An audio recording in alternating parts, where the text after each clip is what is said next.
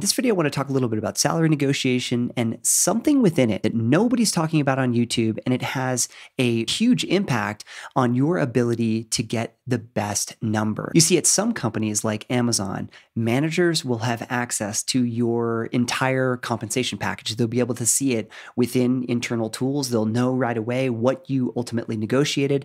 And at other companies, they do not. Now, this can be a positive thing or a negative thing, depending on the manager's position, depending on how long they've been at the company, depending on what salary that they advocated for themselves. So when you're talking to a recruiter, there are two questions that you really want to ask to get clarity on when you're starting these conversations. The first one is your manager at the same level as you?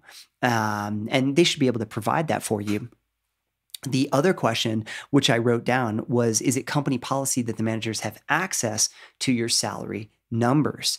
Now, if they have access to your salary numbers and they're at a higher level, they may be able to advocate for you. So that's a great scenario. But if they're at the same level as you coming in and you're trying to command a higher salary than what they're getting paid, then the recruiter's never going to let that fly. So you just got to watch out for those type of things, because they're traps. Now, this happened to me as well, which was really interesting because I had left Amazon, gotten a call from the recruiter. This is back in 2021, about a team that I was formerly on. The recruiter told me that my expectation was not possible. And it's so interesting because that person that I would be reporting to was going to be at the same level as me, unfortunately.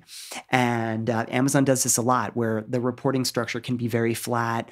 You're reporting to somebody at the same level, and it can be really problematic as far as like career growth, upward trajectory, because you have to wait for that person to get promoted before you can get promoted. If, on the other hand, that role would have been reporting to somebody one level higher, and maybe somebody who had joined from Google or Meta, there might have been a circumstance where that person negotiated an amazing salary and advocates for you because they're seeing your numbers. So a lot of weird nuances that are happening in here, but the two that are most important, again, is really trying to find out if your manager is at the same level. And the second thing you want to find out is if your manager has access to your salary. If you combine those two things, they could be detrimental for you if you're trying to advocate for a pretty high salary, pretty high comp package on the entry point. That's all I got for you in this video. Hopefully you found it helpful. I think it's something that's really important to point out. I don't see a lot of people talking about this topic. I've